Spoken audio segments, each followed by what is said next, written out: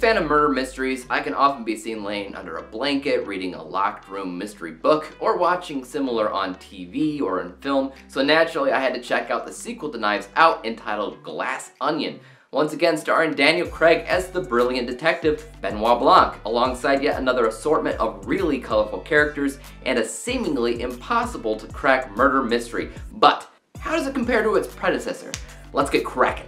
Benoit Blanc and a number of individuals are invited to a private island to play a murder mystery game that turns out to be a little bit truer than previously thought, when one of the game players actually dies and foul play is suspected.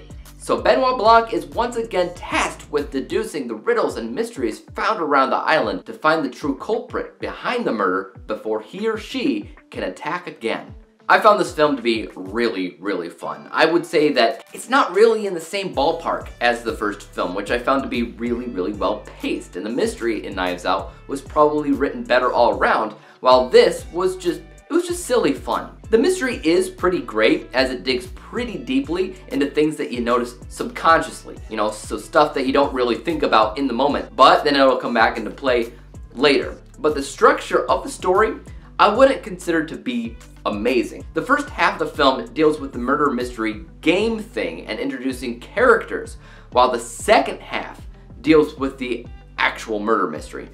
In Knives Out, it literally began with the murder, and the locked room mystery began. This took a while to get to the point, and even when it got to the point, Daniel Craig's Benoit Blanc, this brilliant detective, didn't actually do a majority of the deducing. He did the denouement thing at the end, and he did a fantastic job with it, but the actual detective work isn't really done by him. I don't want to tell you too much there because it'll just end up spoiling something, but at the end of the day, we are here to watch him do his craft, aren't we? I mean, if he's not doing all of it, then his character is ultimately watered down. Also, I would argue that the first film's casting felt remarkable in the sense that even though it was an ensemble situation, the actors in the movie felt born to play all of their respective colorful roles. While this film, it felt like a majority of the ensemble cast was mostly playing themselves, so it didn't feel like they were born to play these colorful characters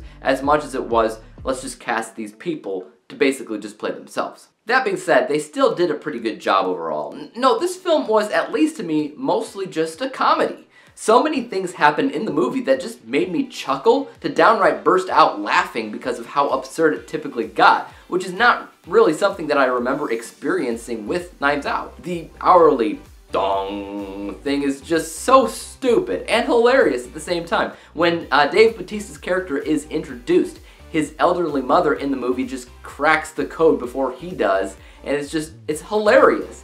I kind of wish that she played a major part throughout the movie, but unfortunately she doesn't, just in the beginning. Benoit, spending time in the bathtub playing video games with the late great Angela Lansbury, among other people. I don't know, almost consistently, this film is filled to the brim with moments that just had me laughing, to the point where I guess I wasn't as invested in the mystery as I was with the humor.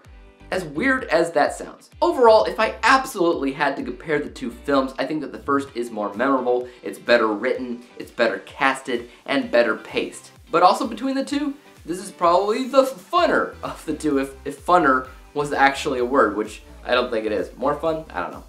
It's still a very watchable and still a pretty darn well-made film all around, and one of the better experiences with movies that I've had all year. So, I mean, with that being said, let's take a look at my final score for a second, which I rated Glass Onion, a Knives Out mystery, an A- letter grade. Final overall score of 88%, 88 out of 100 possible stars. In comparison to the first, I did rate that movie 94%, so I mean, yeah, the first is definitely better, but again, 88%, still worthy. It's a film that's still a lot of fun to watch and try to figure out everything along with Benoit, but what do you guys think about it? Have you seen the latest Knives Out mystery now streaming on Netflix? If you have, I'd love to hear your thoughts about it in the comment section down below. Do you think that it's better, or do you think that it's worse than the first film? Did you figure out who done it? Let me know, and as for YouTube, you guys know what to do.